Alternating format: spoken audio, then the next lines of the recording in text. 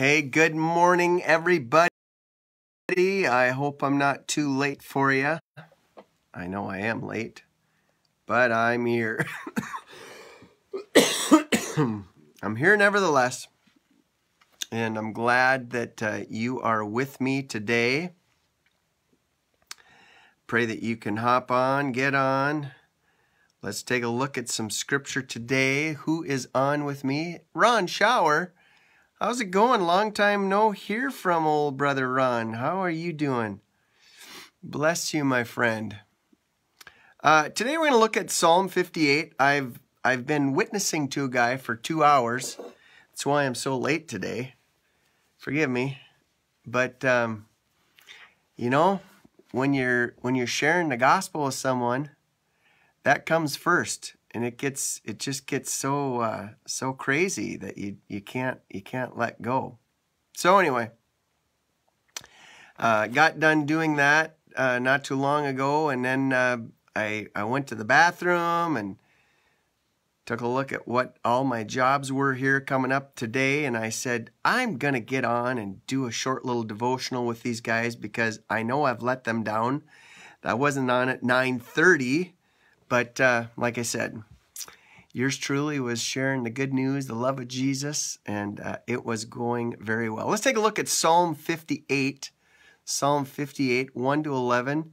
Today we're going to take a look at just how to reap what you sow, and then how to reap far more than what you sow. Let's take a look at that as God is giving to us this beautiful scripture verse today out of Psalm 58, verses 1 through 11. Then we'll dig into it a little bit. I'm not going to be here too long today just because you guys got to go have lunch, and I just wanted to bless you with something good. Listen to this. Do you rulers indeed speak justly? Do you judge people with equity? No. In your heart you devise injustice. In your hands mete out violence on the earth. Even from birth the wicked go astray. From the tomb they are wayward, spreading lies. Their venom is like venom of a snake, like that of a cobra that has stopped its ears. That will not heed the tune of the charmer, however skillfully the enchanter may be. Break the teeth of their mouth, O God. Lord, tear out their fangs, the fangs of a lion. Let them vanish like water that flows away. Then they draw the bow and let the arrow fall short. May they be like the slug that melts away as it moves along, like the stillborn child that never sees sun. Before your pots can feel the heat of the thorn, whether they are green or dry, the wicked will be swept away. The righteous will be glad when they are avenged, when they dip their feet in the blood of the wicked. When the people will say, surely the righteous still are awarded. Surely there is a God who judges on earth. Good morning, Pamela. Good morning, Don and Jenny and Sharon Odegaard and Brother Ron. Good to have you guys. I don't have a big crowd today, and I didn't expect it because I was busy sharing the gospel with someone. But anyway, I just want to talk to you a little bit about what it means to reap, and to reap even more than what we sow.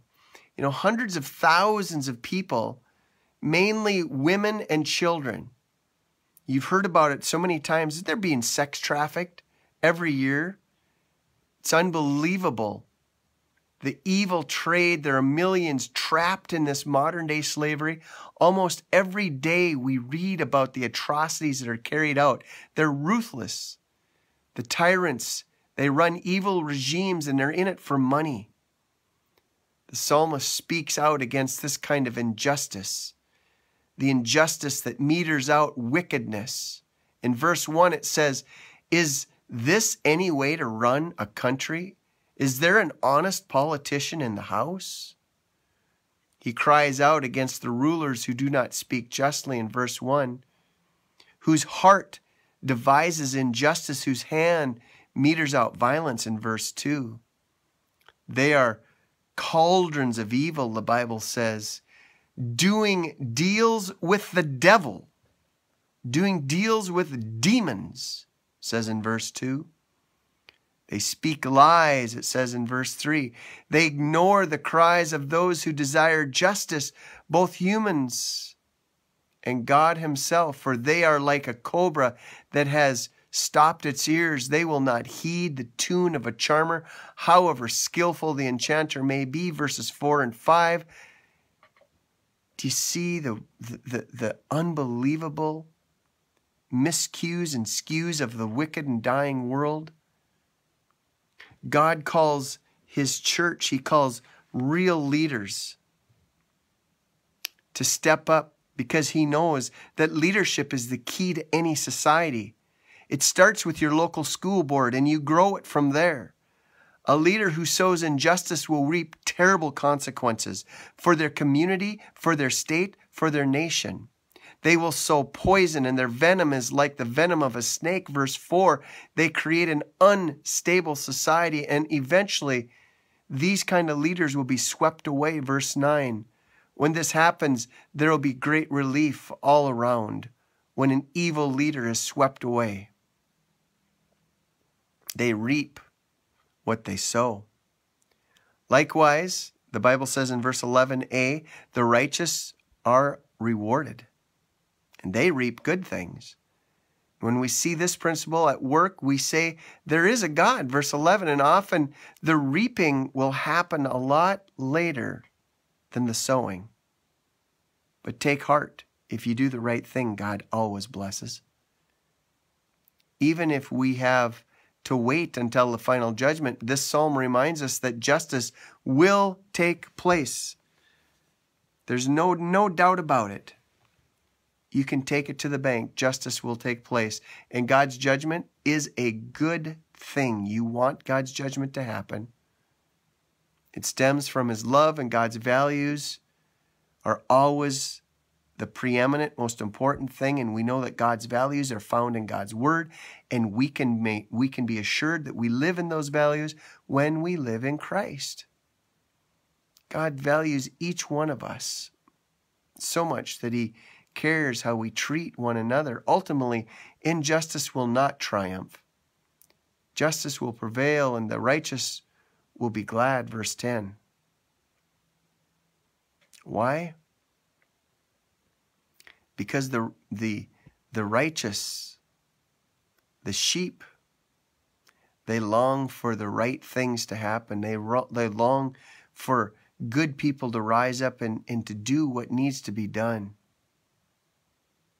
They long for people to be good and to be decent and to be righteous. This is what God has given you to do. God has given you the ability to stand up and to speak out, to go to committees, to go to boards, to go to local boards, to say, I would like to help, I'd like to do something.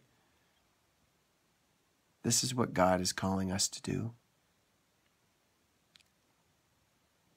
And in that, what do the people see? They see Jesus. Because you stepped out when no one else would. You did what was right when you waited for someone else to do it. But God was calling you. Today, my question for you would be, are there injustices in your community that need to be dealt with? Are there things that you would like to see fixed on your local school board or other things? Give it your time. Be salt and light. Vote with the same virtue that Jesus would vote. And start changing our communities from the inside out. Start at our local school board. Get on the city council. Run for a state office or a state representative or in Bismarck. Do something that you can do. Support someone that you agree with. Get out and help them hand out flyers and share things so that you can be a change agent. May God use you to be the salt and light, to produce fruit where it looks like the fruitless acts have had their way.